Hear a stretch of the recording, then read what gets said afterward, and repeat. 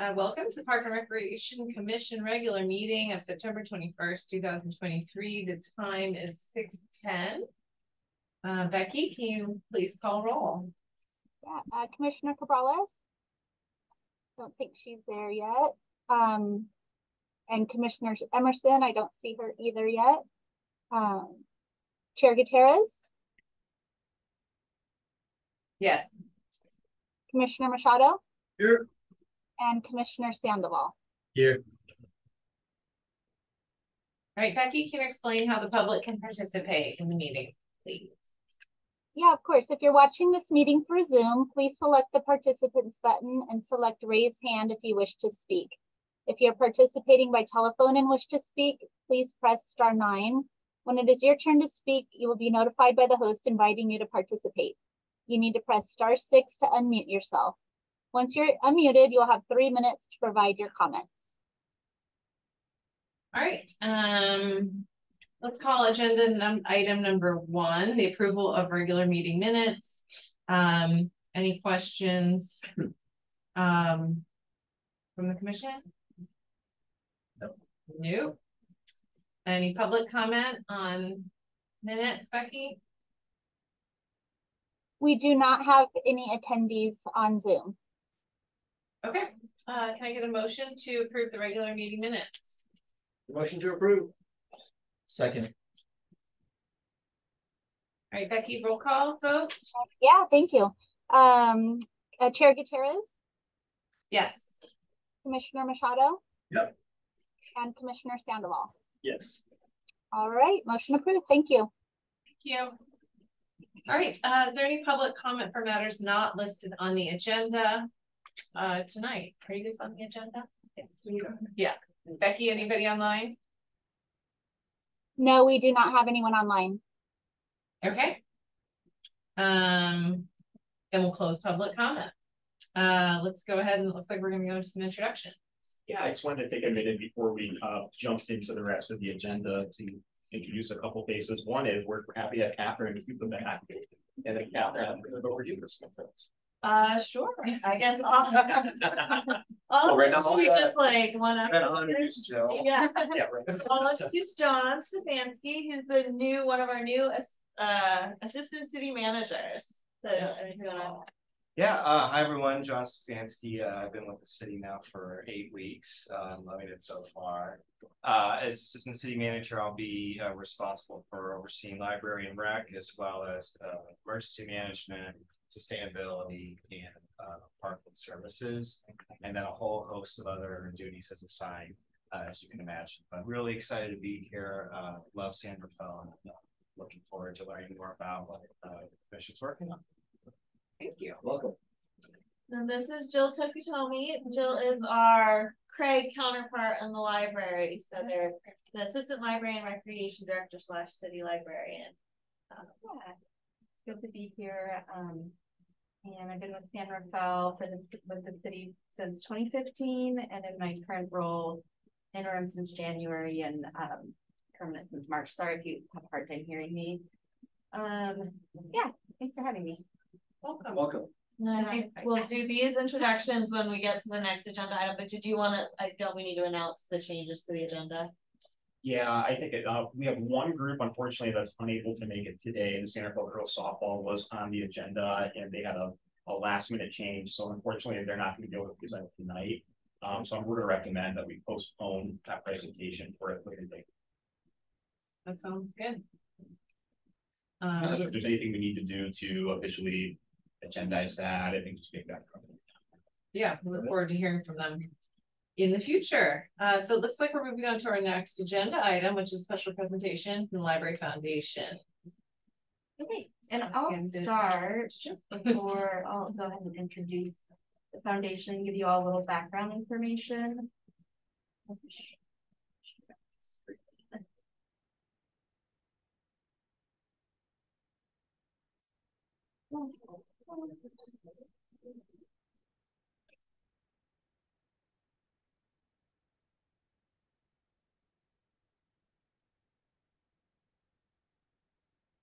You guys can't see. Come up closer over here. It's fine. Yeah. in the sunshine there. Great meeting. Yeah. So will you get the light to me? Yep. Thank you. Or off. Yeah, that makes it easier. Yeah. Okie dokie. Close the store. Yeah. All right. There we go. Makes all the difference. Settle in. Okay, so I'm going to talk a little bit. We have some special guests here today, in addition to myself and John, from our Library Foundation, and they're going to share a little bit about their support for a new downtown library. And at the library, we have 3 support groups. We have our friends of the Santa Fe Public Library who raise money for us through book sales. So they have a cute little store right across from Fox and Kit on D Street maybe. And they also do lawn sales, and through all of those sales, they are able to fund all of our summer reading programs, in addition to other enrichment programs throughout the year. They help fund supplies for outreach, and they help fund special collections that we're interested in piloting. We also have the Board of Trustees, so that's similar to this group. It's we have monthly public meetings. They're made up of San Rafael residents who kind of represent the community. They're advisories, so they're just listening to library matters, asking questions, providing comment, and any member of the public who wants to join can join and also do the same. And then we have the foundation, and the foundation is a nonprofit, and their sole mission and the reason they were formed was to assist the city in efforts to build a new library. Been at it for a while.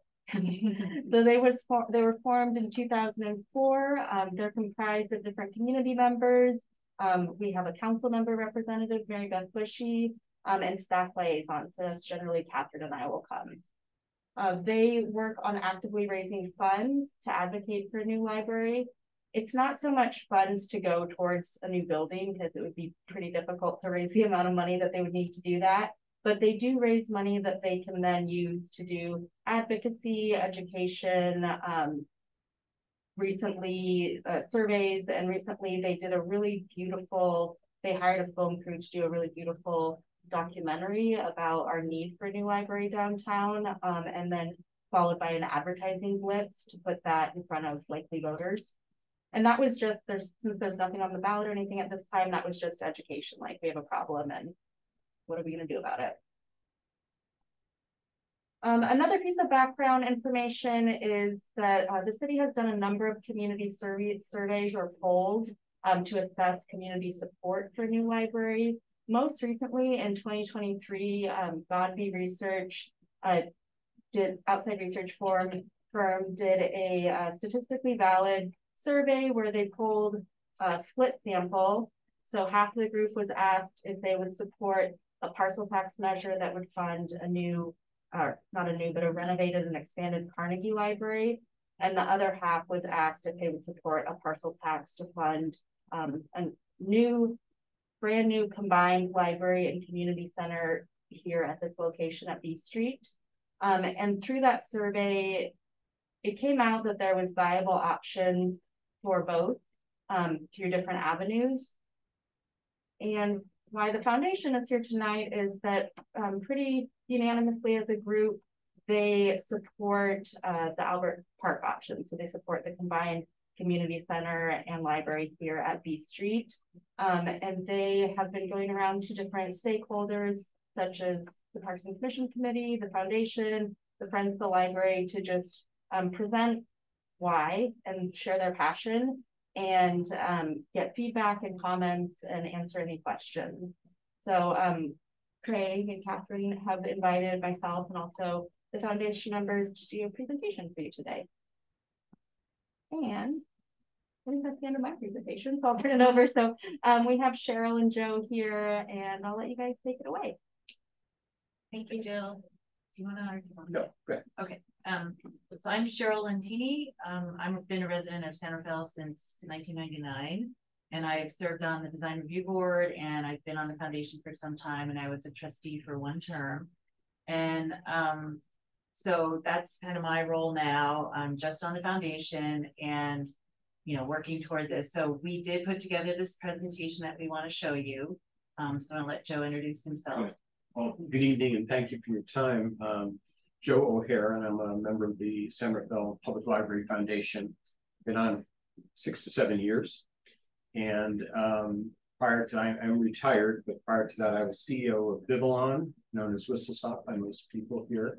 Got a little project going a few blocks down here that is finally coming, where we'll have a healthy aging campus there with residents living there, and also we'll be participating in programs over here. So I, like Cheryl, we've been working with our board on sort of what to do and sort of how to help the city get what we think is a new need for 21st century library services. And we think in addition to that, we're seeing in many communities the combination of community centers and libraries. We certainly have an example right in our own community at Pickleweed. And as many of you know, it's been a very successful integration of these two very important community needs within sort of one campus. So I'll turn it back over to Cheryl, who's going to sort of take us through the presentation.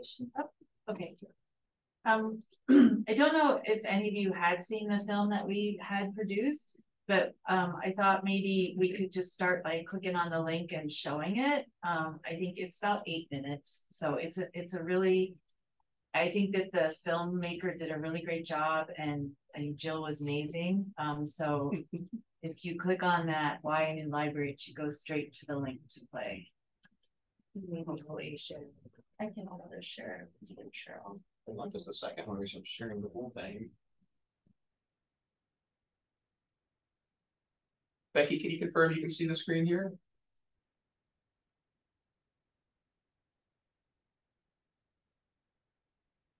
Jill's on it as well. Sorry about that. I do see a screen. It looks like it says oh, there it is. YNN Library for San Rafael. Yep, I see it. Okay, I'm gonna go ahead and hit play on the video here.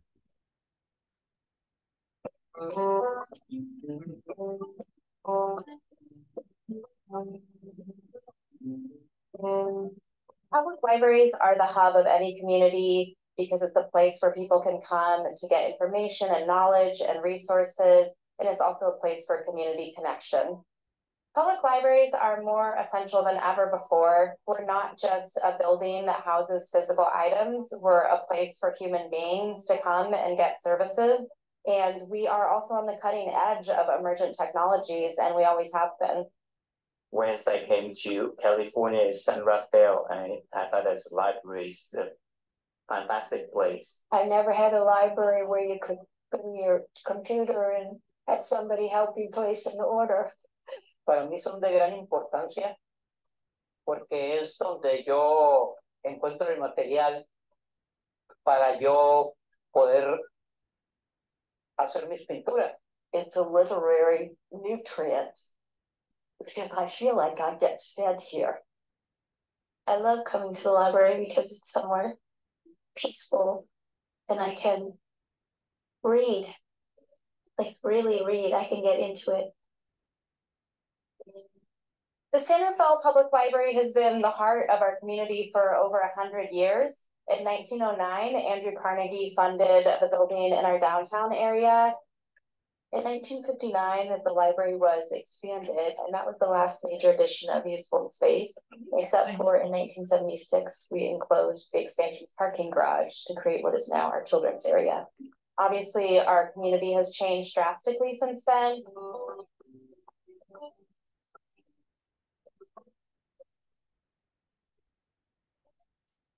Went from around 20,000 residents to over 61,000. We're much more diverse. We have different needs. And if you can think about what the world might have been like in 1959, or remember what it was like, that's the world that this library was built for, not the one we're in today.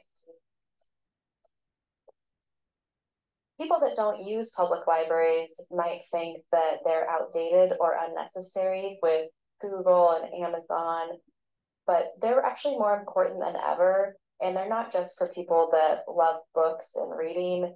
We see hundreds of patrons coming into our doors at our 3 library locations every day. We can check out video games to patrons, patrons who love movies can use our streaming services or get DVDs. We have museum passes and park passes for people to check out. We also have free public computing and Wi-Fi, digital resources that support students and local authors. And we have art, literature, and cultural programs for people of all ages. Our staff are doing amazing work. They're having to be really creative, given the limitations of the building that we have. I can only imagine how much more we could offer if we had a building that supported our needs. Our 3 locations total 17,500 square feet of floor space, which with a population of 62,000 works out to less than 0.3 square feet per resident. A recent analysis commissioned by the city recommended that we have at least 45 to 50,000 square feet of library service space, equivalent to about 0.8 square feet per resident. If we compare that to our neighbors, it's clear that we need more space. We need to practically triple our square footage to come in line with other libraries in the Bay Area and help our library staff to innovate, create more meaningful programs and community partnerships, and move with the times from this century into the next. We took a trip across the bay to the Hayward Public Library, which was completed in 2022. When you walk in, you're immediately struck by a harmony between visitor experience and the feature-rich design, which opens up to a new frontier of possibilities for thriving community life.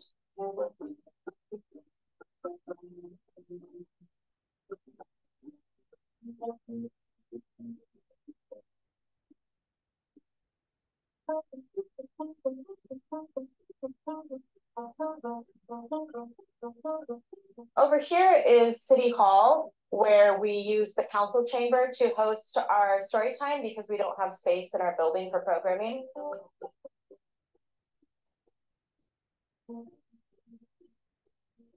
As you can see here, we have a tarp. This leads down to our mystery section, and we have a massive leak in our roof, so the tarp helps to protect our collection. This is our children's room. This was part of our 1959 expansion, and as you can see, it actually used to be a garage.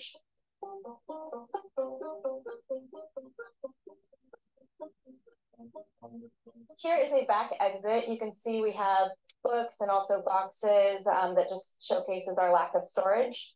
This is our staff workspace. It's very cramped. We have lots of people bringing in cards. Here's our printer. This is my office right here. Here's an aisle of our adult fiction collection. It's very tight and cramped. The shelves are very high to house all of our books. They block off any natural light that might be coming through the windows. This houses our whole teen collection here.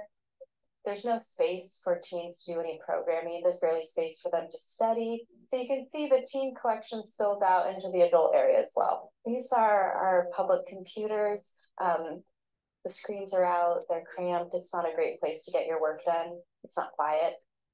So we have local artists that use our space. It would be so great if we had space where we could showcase the work of local artists, and if they could also have a space to do their work. We asked some of the San Rafael staff and patrons what they would like to change or modernize. This is our office where we sometimes have as many as 4 people in here, you know, doing all sorts of different things, including holding meetings, eating lunch, preparing for a program, and it's very tight. At our downtown library, we have no event location. We have to throw people out of the reading room to have an event. If we had like these little maybe bean bags where we could sit. This would be awesome. If we have another small place for adults who want a quiet space for reading or to do some studies. People don't have a place to have a job interview. We don't have any set meeting rooms right now. And so we're just outgrowing the space. There's no room for us to expand anymore. And if you can't expand, you can't attract more patrons. The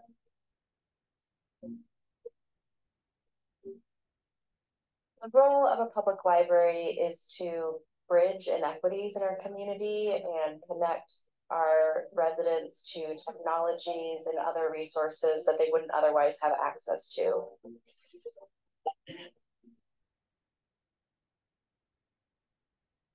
Unfortunately, our 19th century library building is not supporting our 21st century needs, and with more space, we could do so much more. Our patrons love and use our downtown library, and many people don't know what a modern library can and should look like, and that's what our community deserves.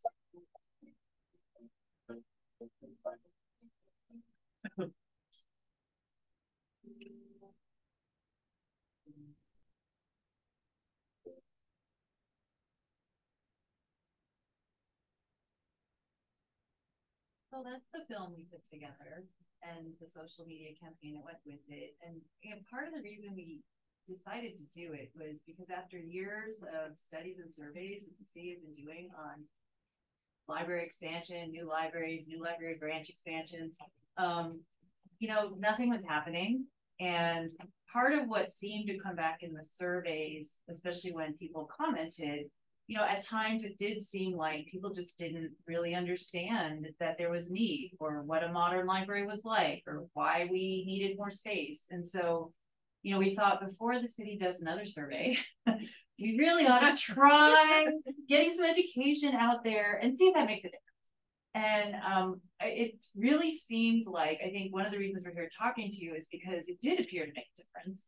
And the latest survey that Jill referred to showed a definite shift in support. And that's kind of led us as a foundation to kind of be in this moment where, we may not have an opportunity like this again. I mean, hearing from the consultants that run the surveys that this is the best it's ever been in 10 years of surveying in terms of a level of potential support.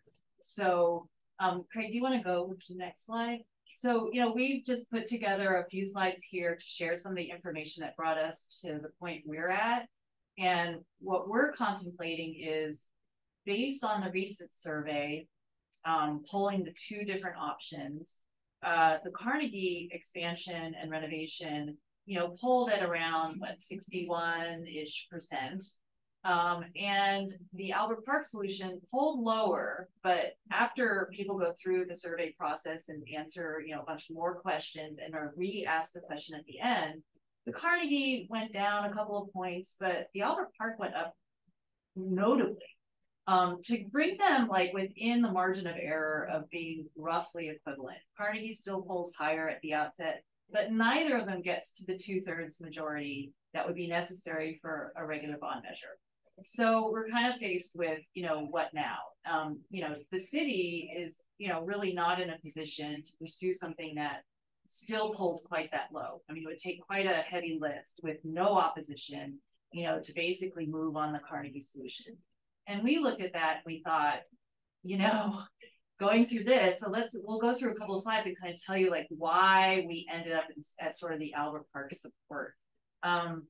So back in 2019, Nolantown Architects was hired by the city to do an analysis, after the city had done some studies to understand, what were the recommendations, how much library space should we have. Nolantown did a study kind of taking that information and bringing it forward to sort of understand how should that square footage be arrayed across San Rafael, and specifically, what would be likely sites for a downtown library and branch libraries. So they started here, and then on the next slide, looking at the downtown library, they identified, after studying several sites, they boiled it down to 3 sites to look at. Obviously, the existing Carnegie location, this location, Albert Park, and Boyd Park. Because of the limitations of the Boyd Park site, they quickly eliminated it. That particular site could really only get about 20,000 square feet. And to kind of make that full complement of space, that just really wasn't going to get you there. And it had a lot of other issues, with its location and traffic and parking. So that was quickly abandoned, and that kind of left the Carnegie and Albert Park solutions. So on the next slide, this is a little bit more in depth of what they looked at for the Carnegie. And, we started looking at this and seeing that, basically their recommendation was you would take off all the later additions, and restore the original Carnegie footprint. And in order, again, to get the recommended square footage or come up close to it, you'd basically be adding a very thin, 3-story addition on the back, So you can see that you're pretty confined, you're pretty landlocked on that site. And so one of our concerns is that, okay, great, you can do that today, but in 10 more years, we're going to be right back where, San Rafael was not long after the Carnegie was built originally. Where are we going to go from here? Should the city continue growing? So if we continue on, when they studied Albert Park, and this is actually the second study that they did, once they kind of identified Albert Park as a possibility, everyone realized like, well, we know a lot about the Carnegie and what it might be like to add an addition, but we don't know anything about Albert Park and a joint community center library. What does that look like?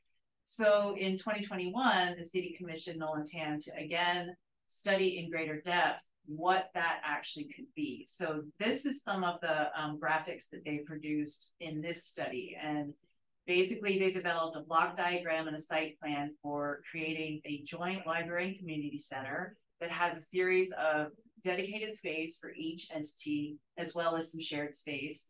It preserves the Lanatese Garden, creates parking throughout the site, kind of, connects to the field, maintains a playground, and basically the main entrance is kind of facing the parkland area. So next, you can see a little bit about how that breaks down. With this proposal, they would be able to get 23,000 square feet dedicated to the library, plus the additional 7,000 shared square feet, and 13.5 square feet for the 1,000 square feet for the community center. And they did budgets, they updated those budgets. This particular proposal also included an alternate that if you wanted even more space, you could do another story. And so that's where they left that study. So then next, these are just some of the renderings that they did as part of this. You can get an idea how that sits on the site. There's a couple of these. There's this one, and there's another view from the exterior along B Street.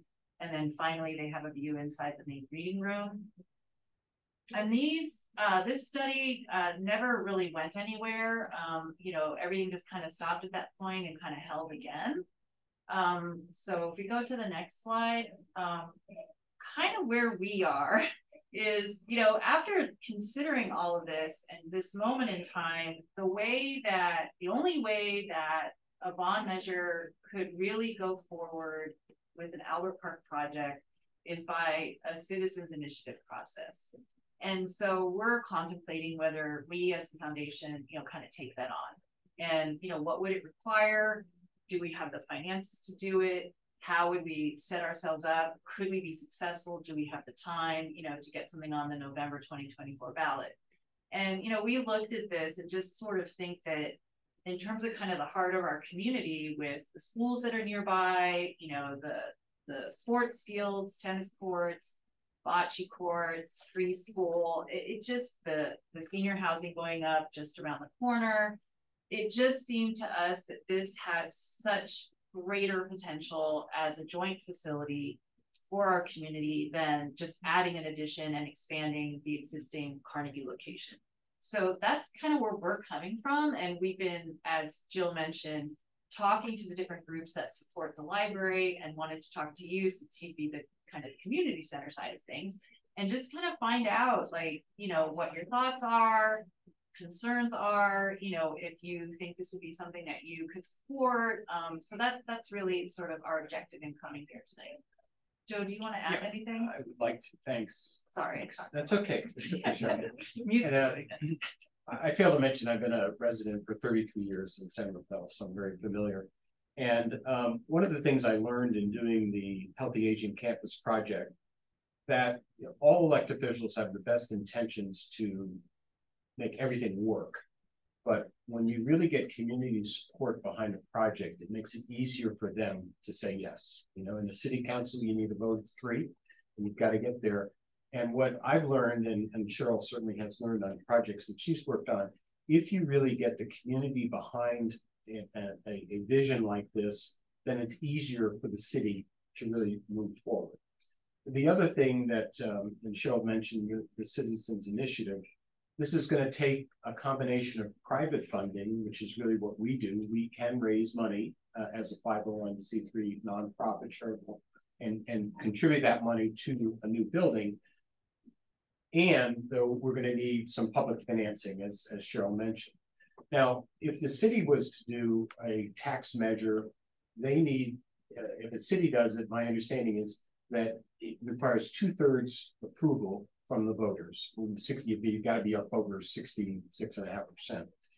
What we looked at with some advice from people that have been working on these type of tax measures, not only here in San Rafael, but all around the Bay Area, is that the other alternative is to do what Cheryl mentioned is a citizens initiative. And a citizens initiative, if you get it onto the ballot, only requires a simple majority approval. So that means you'd only have to get over 50% on the vote. And why is that important? Because there are so many things happening and so much to be voted on and so many needs are that we felt that this was something we wanted to explore. So we've been working with consultants that are experts in this. And I just quickly just describe our other ask of you is that if you, what we've really got to do is get the community behind this project. And what we do is we create a ballot initiative. We do a draft of a ballot initiative that is first, we have formally applied to the city. And this is going to take, it takes about 3 months to get that type of work done. And our foundation, we have the funding and we're paying to get this ballot initiative draft that could be presented to the city. That's kind of the first step in a citizens initiative. The next one, which is the most important, which we're going to need a lot of community involvement is, that once you submit an application, you also have to submit a list, a certified list of at least 10% of the registered voters within the city of San Rafael that are signing to say, we support this initiative. So you've got 32,000, a little over 32,000 registered voters in San Rafael. And so 10% would be 3,200, but the experts, because of, you want to do about 10% more. So the number that we would look to do is if we move forward, we submit this initiative, we have to present to the city almost about 4,200 valid registered voter signatures that say we're behind this. So that allows the city then to do the final review and accept the citizen initiative to go on to the November 2024 ballot. So the reason we're talking to you, we're backing up, if you look at the November 24 ballot, we have to be sort of done with all of this work with the city in the March, April timeframe. And then it can be placed into what would be considered the ballot that would be happening. Why do we go for the November 24th one versus the off years? Most pollsters or election officials will tell you when it's a national election, there's a greater voter turnout, and they have a tendency to also vote for the local initiatives. In the off times, sometimes it's a lot more challenging because you don't have as many people voting, and people that oppose something like that, therefore, it can have a greater impact. That's why we look at the November 2024 national election. Plus, as Cheryl said, this is a window of opportunity based upon some of the education and advocacy we've been doing on it. So it's really, imagine that what we're trying to do in this next 6 months is get the community excited about this, supporting it, and getting enough that want to say, yes, we want to sign, we're willing to sign and support that. So that's a lot of the work that we as a foundation need to do, but we need to work with a lot of other constituents to get this out there. So that's why we're here today and what our time frame looks like. That's why we just wanted to describe what we're trying to do. Obviously, it's very key for you guys to support this because we've gone now from just a library to a combination of the community center. And we really feel that this could be, with the epidemics of loneliness and isolation post-COVID, what they're finding in cities and towns, you guys probably know it, the more community gathering spaces that are safe and that people of different generations, intergenerational, can come together. That's what's really going to deal with this loneliness and isolation crisis that we have, not only in our country, but in our local communities. So just imagine, having that type of campus here for this community. We're very excited about it. And that's what we wanted to share. And we'd love to hear your initial thoughts and questions you have. Amazing. Thank you. Let's go. Right, I like that. All right, so why don't we go ahead and open some questions, comments from the commission? Yeah. Sorry.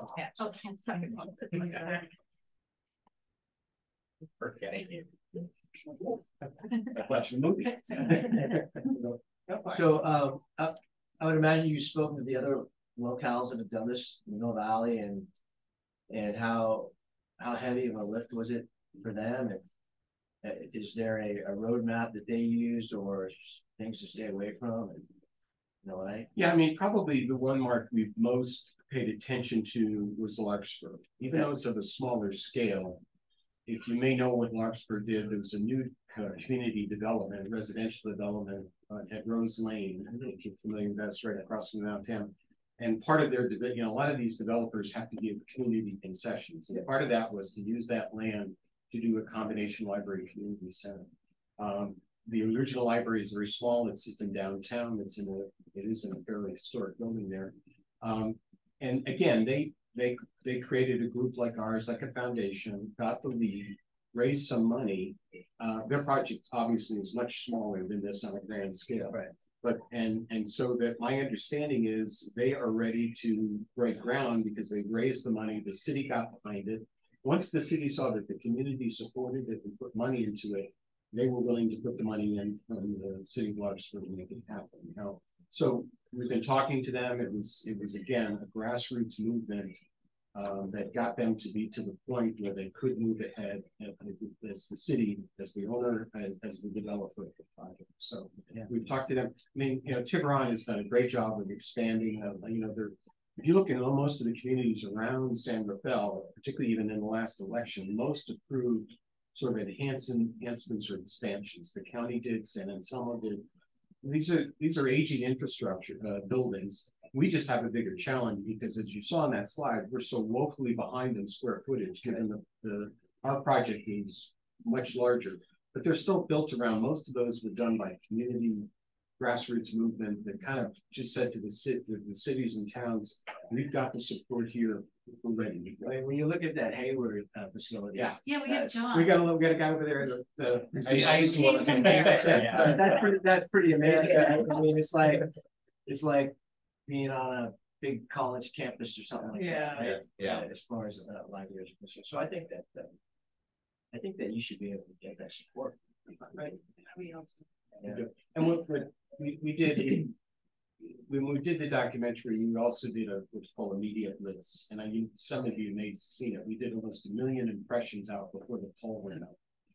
The challenge with the poll that we found was that it still was asking. It was a split poll, so because the city still wasn't sure where the community sat, and so we think that even in a split poll with very little information about Albert Park, the more we talked about it, the pollsters did, the more people got excited about it. So, everybody knows the Carnegie, they know where it is. It's an incredible building. The other thing we want to bring up, though, is that we're really willing, as part of our thing, to work with the city to make sure that if we move ahead with this project, that we repurpose the Carnegie building.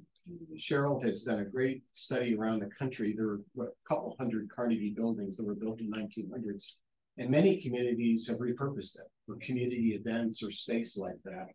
We saw one particularly in Snohomish up near Seattle that basically, once they built their new library, repurposed their Carnegie building, and it became an event center for small nonprofits to use, the community to use. So we want to make sure that we're paying homage to the Carnegie. It has served this community beautifully, and we just want to we'll help and make sure that is part that the community understands that building's not going away. We're just going to repurpose it.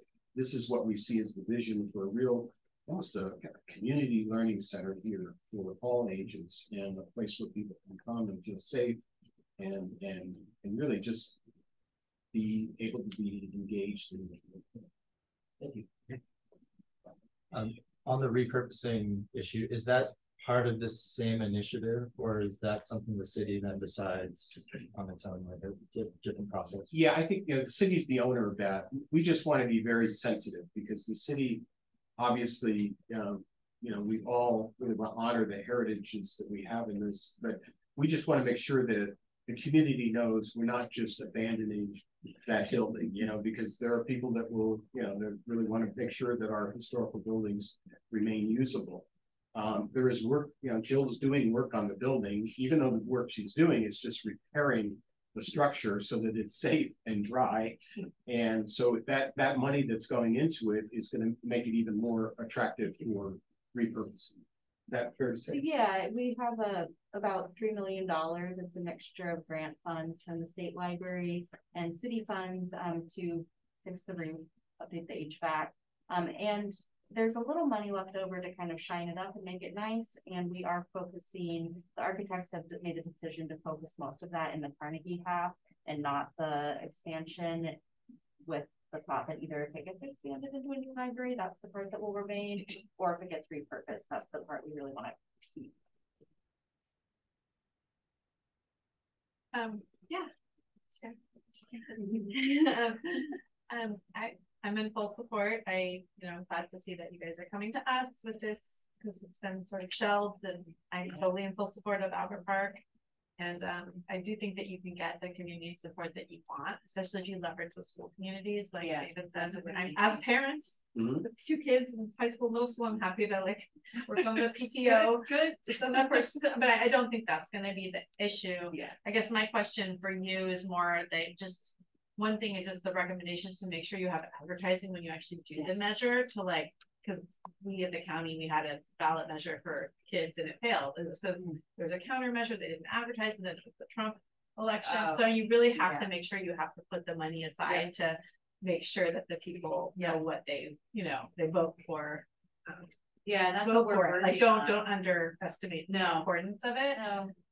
So we actually have reached out to Charles. He helped us with the recent sort of gathering of information, did the recent survey, and he's got a lot of experience. We've actually are going to bring him on as like our project manager to help us with, to make sure that our strategy extends all the way up until election day. So we know that it can't, like, let's just say we're successful with the citizens initiative, it doesn't end there. So we're mindful of that. I just having seen some things that was really took a long time fail. Really sad. And then you saw the Measure A parks where they did a really good job, and then there it is, it's still here. So and then my other question for you is, I know this is like I was like, this is the blue sky day, it's all going to work out. Like, what would be the timeline, and how much money would the city have to match? How much money are you looking to raise? That's what through we're, the ballot measuring. What are we looking That's what we're looking at these next few months to actually craft. At least I can tell you, like, from the estimates that Nolan Tan did, the Albert Park project brought to today's dollars is like approaching $80 million. So it is not inexpensive. And we've gotten questions from the other groups we've met with so far too, like, what about pickleweed? Part of the earlier study that they did showed like a 5,000 square foot expansion of pickleweed as well. And there are some people we've talked to who are really concerned, like, well, you're going to do pickleweed too. So we have a lot that we need to consider in these next couple of months as we craft and probably try and test different, language, different price points. So that's our work for next year, is to really figure that out. And just on a policy point, I've heard through working with you now, learning way too much about ballot initiatives, and I wanted to in my retirement, but that if you have opposition, they say you have to outspend that opposition 4 times as much. We have, particularly for tax measures. Tax measures are tough, particularly in these economics. So I think we're eyes wide open on that. I do think we got to take what Nolan Tam had done and really, Cheryl and other experts really kind of fine tune this. But it's going to be a big project, and yet I think it's big because it's been so long.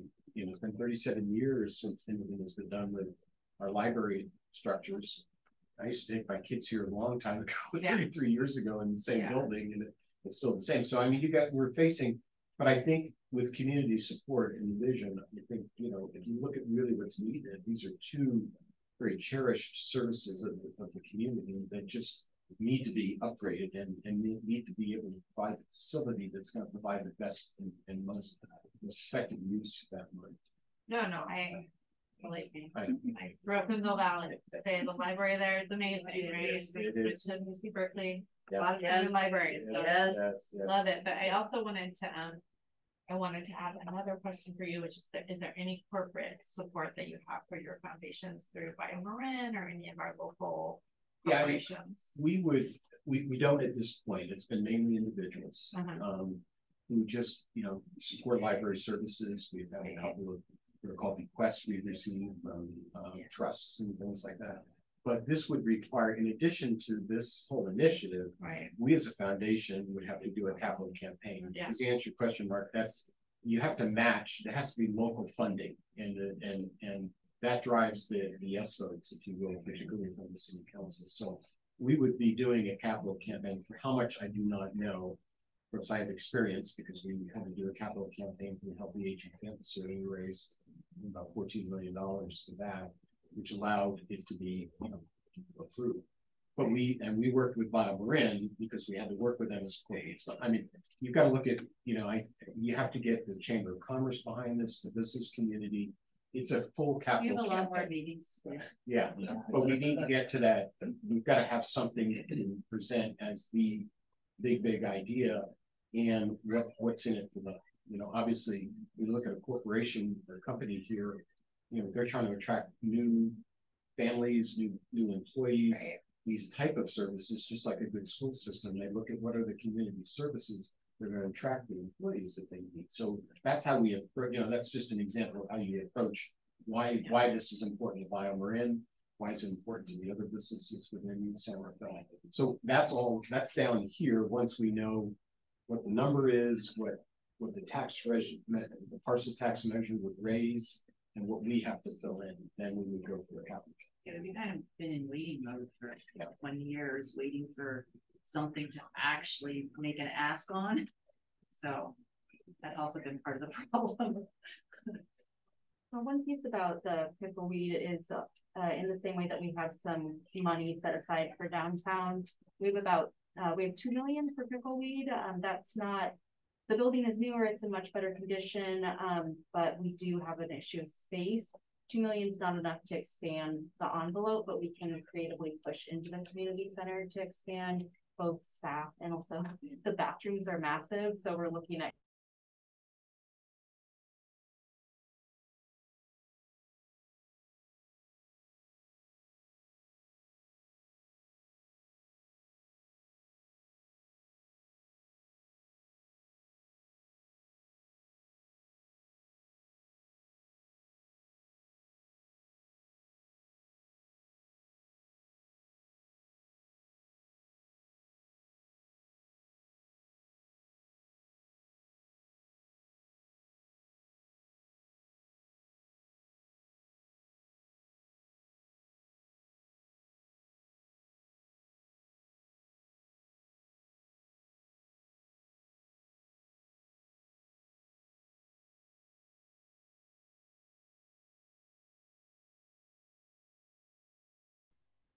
All right. Hi, Becky, can you hear us? Yes, it looks like we're back in business here.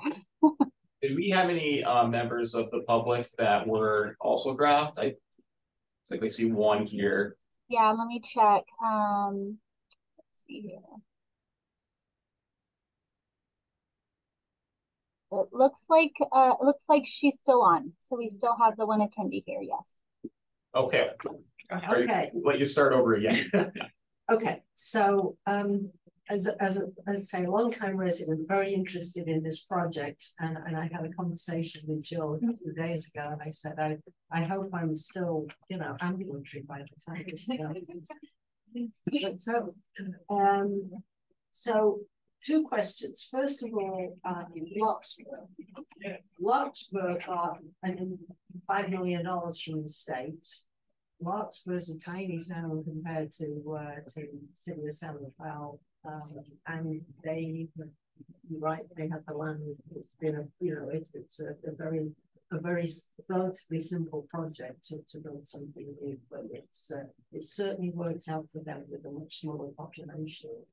The thing that bothers me about this is the fact that the library project is suddenly now being rolled in with the community centre. And I get all of the things you've said. I think it's, for me, based on, again, living here a long time, how feasible is it that we're going to get the support from people to pay now, you know, to raise the funds for this $80 million through a parcel tax or whatever it's going to be? That is going to be really, I hear your terminology, the heavy lift. I think it's going to be a monumental to get that kind of. Is there anything in with your consultants that could give you, of course, maybe we can come up with that kind of money in this city? Well, I think we've seen from the survey results of small and polling the sampling that there is interest, but we still haven't defined what that is, in the sense, what is the amount of parcel tax? And that's a big question. And that is the work we have to do between now and the end of the year, is to be able to say in a draft to all the voters, here's what we're going to be asking you for. Are you in favor of that? So we don't know, but they feel that of the 10 years or that they've been working with the city of San Rafael, this is kind of the best shot we've got at this point.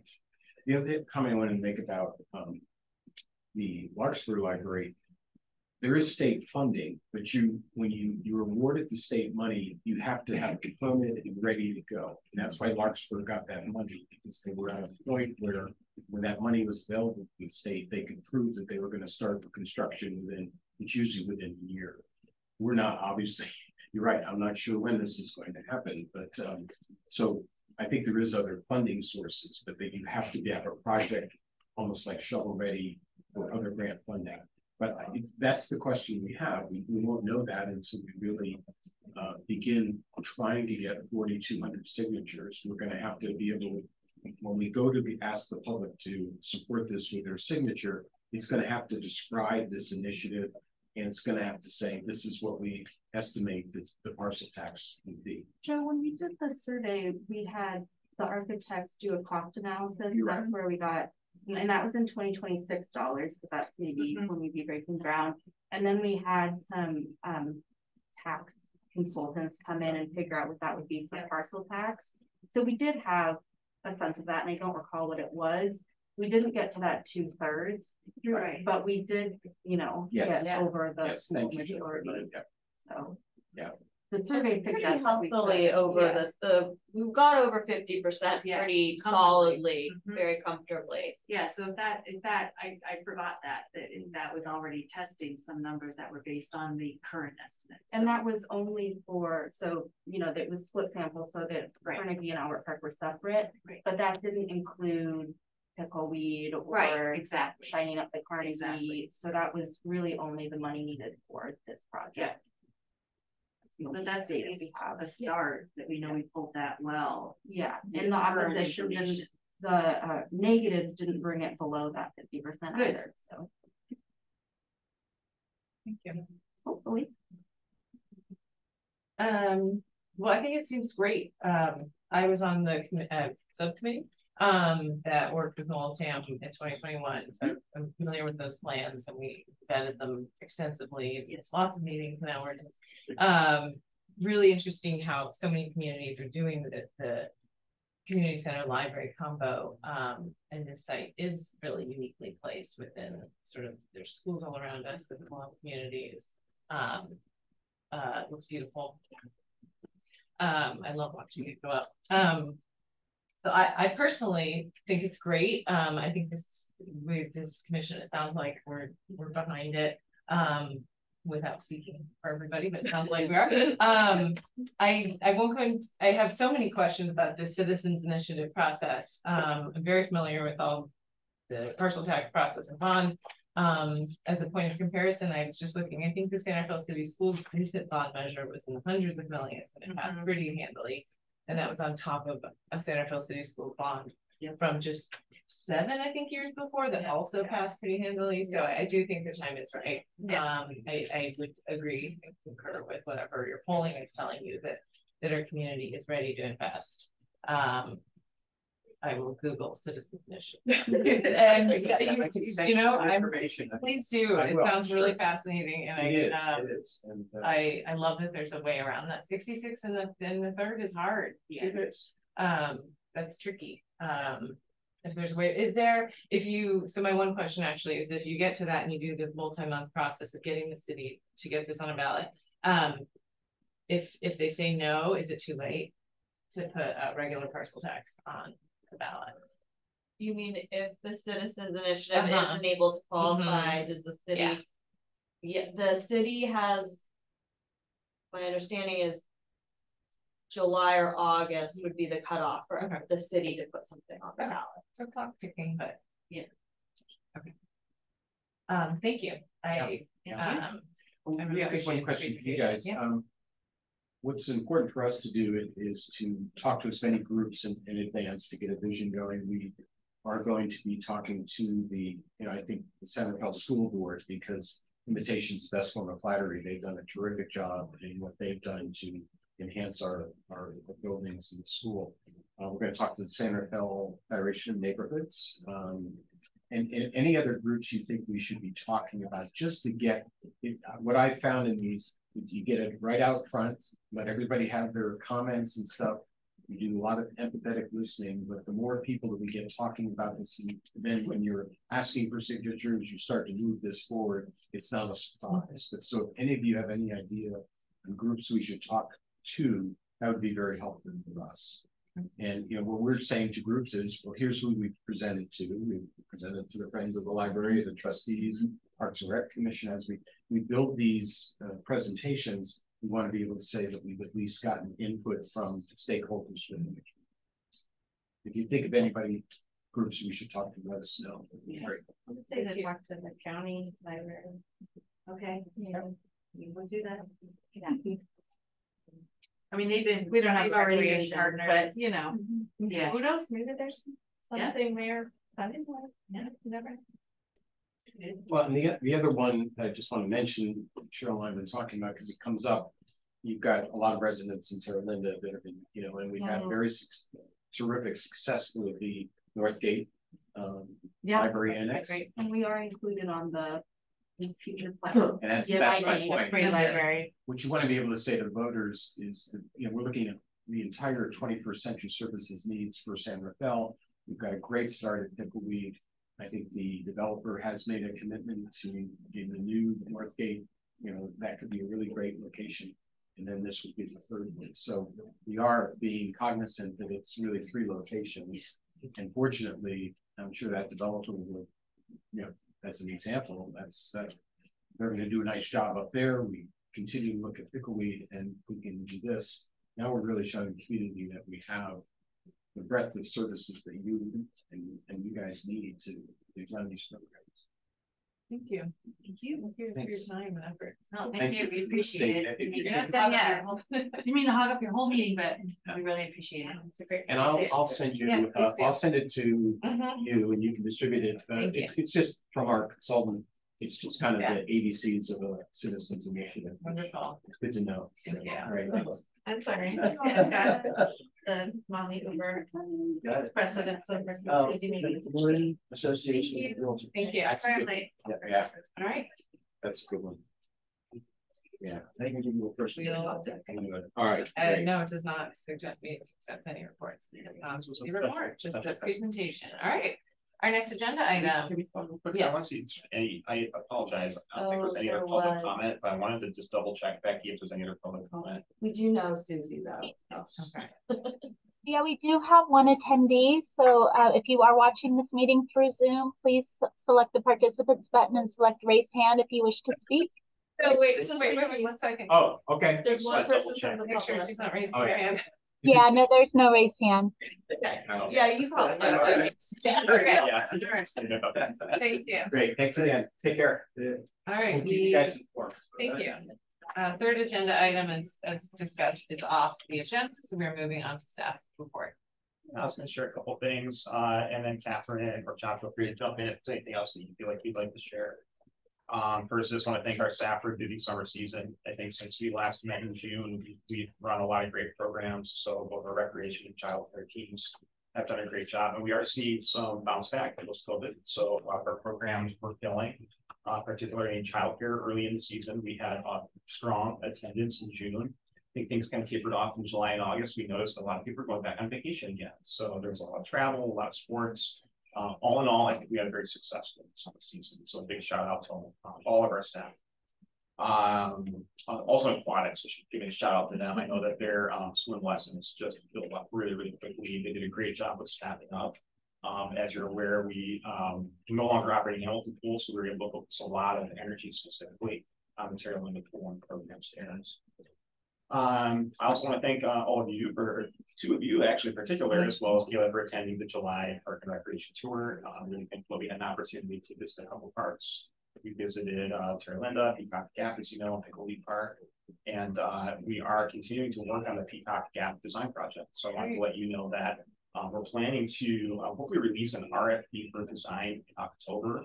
We're hopeful that that would lead to some good results. We'll have a designer on board, hopefully sometime in December. And then that should line us up to start that community outreach and design process for the play area redesign sometime in spring 2024. So we'll keep you posted on that process and hopefully be able to bring you some final design sets sometime in spring. Also want to share, we're excited. This hasn't been officially released yet, but we did hear back from the state that the National Park Service has approved the Land and Water Conservation Fund grant for Pickle Leaf Park. So that's a really significant development for us. We were very optimistic we received it. It's been about a year now that we've been waiting to hear back from the National Park Service on this. And like I mentioned, we're still kind of waiting. We want to make sure that we've heard back officially. We got an email. That's official enough for me. I still want to get that letter and make sure that we're coordinating the release of that information to the community. We're very optimistic we should be able to get a press release out to the world soon. So excited about that. We're also hoping to hear back from Caltrans for the Clean California grant that we applied for. We've heard that we may hear back as soon as next week on whether or not that grant funding will be just as a refresher, the LWCF is a $4.2 million grant. And the Clean California, we've requested about $4.1 million. We believe that the total scope of work here is somewhere in the $10 to $11 million range, just depending on how final design comes together, as well as what bids come in. So the city will have some responsibility for funding a portion of the project, most likely. It's just unclear exactly how much, depending on how things come together. We're at about 65% design for that project. I think we're hoping to release that for bids for construction sometime in spring 2024 and hopefully begin construction in 2024. We recently hired a new program coordinator, Azadeh Honormont, who is going to be working here at the San Rafael Community Center. She's going to be responsible for all programs here, and a large portion of that is going to be focusing on older adult programs. So I think we as a city, we're kind of looking at where do we fit in the community with the older adult programs that we're providing. And we're continuing those conversations right now, locally with Golden Heirs, as well as other community partners, age-friendly San Rafael Task Force, and really trying to be a little forward thinking about how we continue to provide those programs and services moving forward. So we'll keep you posted on any developments there, but we're excited to have Azadeh here. Azadeh is not new to the city. She's actually been working in our childcare programs over at Parkside Preschool. So she has experience in recreation with the city of El Cerrito prior to that, and jumped right in. She attended the Gerstle Park Movie in a Park. She attended the Senior Fair. She was at Porch Fest. She's been really picking up things quickly, and we're really excited to have her on board. There was a new public art exhibit installed on Monday at City Hall. It's in the City Hall lobby. It is a youth exhibit. It was completed by third graders from Royal Dell Elementary School, and they worked with our CDD department as well as Y Plan. They worked with lawyers from Housing and Urban Development, and it was a really cool project. We did a special presentation at City Council on Monday and did an exhibit grand opening. And it's if you get a chance to go up and take a look at it, it's a really cool exhibit, and it really focuses on fair housing in our community. That's one of the first, and is the first public art review board project that's gone all the way end to end. So excited that process is up and running, and really excited about some outcomes. On that note of art, we've got a call for artists. Proposals are due on October 2nd right now, and we're looking for exhibitors for the 2024 calendar year. We're taking a slightly different approach to how we request art exhibits. There's some postcards in the lobby here if you want to grab one, if you know anyone who might be interested in exhibiting, or any artists that you want to share that with. So, let's see, fall programs are up and running. I encourage you to check out the website, check out our online registration page if you're interested in those programs. I think we talked about those. I think the last couple of things I want to mention is movies in the park. We've already had 2 movies in the park. Crystal Park had around 150 attendees. Peacock Gap Park, similar, around 150 attendees. And then tomorrow night at Pickle Week Park, it's Super Mario Brothers in Spanish with English subtitles. We've been doing community outreach engagement before the movies, so we're going to have quite a few of our city departments and staff team there with cotton candy and popcorn and snacks and goodies, all kinds of fun things to do, as well as sharing information with the community. That's going to kick off around 5 o'clock. I know there's a lot of other community groups, organizations that are going to be there as well. So really excited about it. It's been fun. It's been we've taken, I think, a growth approach to this event and added on more ways to outreach to the community, and I think that's been a really great thing for us, and hopefully the community gets some really fun experiences on it as well. We're also sharing that Library Foundation video and trailers to make sure that that's spread as well. Take that captive audience on it. And I think the last thing I wanted to mention is I just wanted to mention here and recognize that Commissioner Machado, October is potentially your last meeting with the Park and Recreation Commission. So we're not saying goodbye yet, but I just wanted to acknowledge that and thank you for 12 years of service at this point in time. And I'll also just say we are going to hopefully get a chance to acknowledge you in some other ways across the city. So on that note, we do have some vacancies on the Park and Recreation Commission right now. So we're actively recruiting. If you know of anyone who may be interested in stepping into a role, there will be a vacancy for your seat. I know that Commissioner Emerson, I need to check in with her. October is also the end of her term. And so I'll be, she is eligible to reapply if she's interested. I haven't had that conversation yet, but I just want to make sure that you are all aware that there's vacancies. We're recruiting not only for this commission, but for I think like 5 or 6 other boards or commissions. There's quite a few opportunities to get involved in civic engagement. So since you're already here and you're interested in this, maybe you know other people who might also be interested. I recently perused the entire list with someone who is interested. He had never heard of boards and commissions at all. And he said he wanted to get involved. I said, well, I have an idea. So we went through it together and he's very excited. I don't know where he'll show up, but. And then, yeah, anything else that either of you would like to share? That was pretty comprehensive. Cover all the bases. Yeah. All right, well, thank you. Do you guys have any next agenda item? I don't know if it's a separate agenda item. Oh, comment on staff report, Becky? Or you guys? Sorry, you guys first. I jumped off agenda. No comment. But